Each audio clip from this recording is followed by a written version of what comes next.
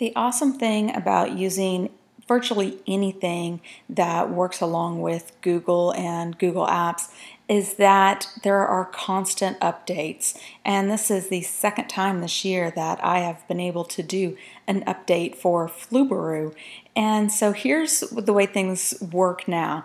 Now, I've got a state capitals quiz that I had here, and these are the responses from that.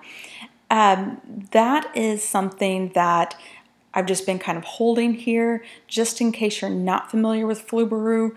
The idea is that this first line where it says your name and I've got the word key, that has all of the correct answers. Okay, so I'm going to go to add-ons and I'm going to go to Flubaroo and I'm going to tell it to regrade the assignment.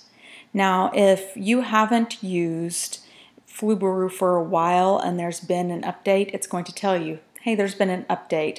Will you allow it again? And you just have to go through some of those initial steps by choosing your Google account and then telling it that it has permission to run there. This is going to tell me it's going to replace my grades because I've already graded this. Yes, I want to continue, so I'm just going to click that. And then we're going to see here, here's where the big change is.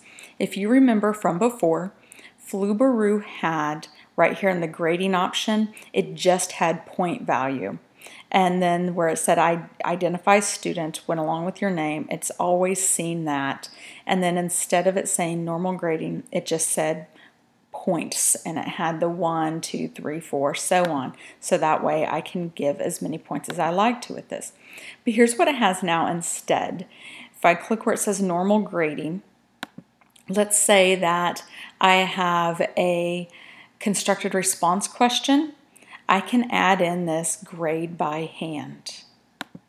And so there's that in there now. And so now whenever this goes through, it's not going to configure this question into the actual score until I have the chance to go through and read what those are. This is the same as it was before. It's saying that key is going to be my answer key, and whenever I filled out my form the first time, instead of putting my name, I said my name was key. And then it's just going to regrade my assignment.